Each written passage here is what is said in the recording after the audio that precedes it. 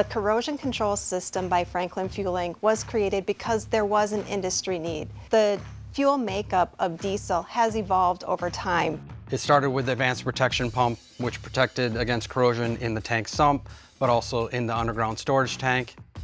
It evolved into the water separator, which is pulling that water proactively from the bottom of the underground storage tank into this vessel to stop that corrosion in the tank. We also introduced the desiccant pack to prevent that water humidity from the tank sump from creating corrosion on the other elements inside the tank sump.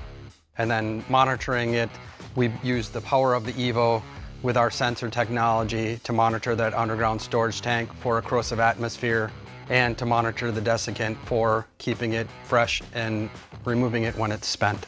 The EVO is really at the heart of the corrosion control system.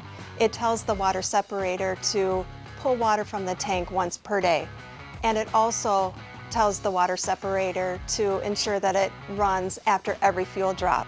As we developed the corrosion control system, we continued to add sensors to the system, and to overcome that in a retrofit situation, we envisioned the multiplexing sensor hub, the ability to take all those wires and bring them back to a hub and have that hub communicate directly with the EVO without breaking up your forecourt or pulling in extra wires, which would add time and expense to the retrofit installation.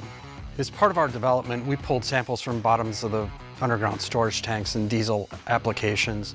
And what we found was that if we can eliminate the water, we can eliminate the microbes from thriving, thus we can eliminate that acid and the accelerated corrosion that's related to it. We're out to help the marketer look at what's the best solution that has the lowest total cost of ownership, and this system does that. With Franklin Fueling System's holistic approach to corrosion, we're preventing corrosion before it can happen because it's much more cost effective to prevent it than it is to react to it.